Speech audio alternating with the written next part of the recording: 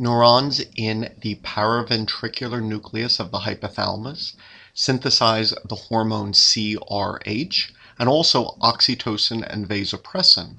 And all three of these help to control the production of ACTH from the anterior pituitary.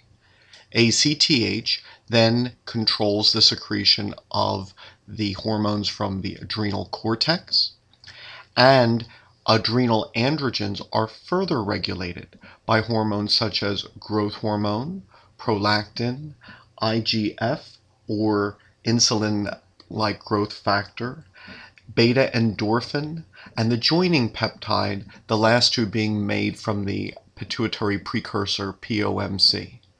And so there are a number of hormones which regulate adrenal secretion in general, and then adrenal androgen secretion more specifically.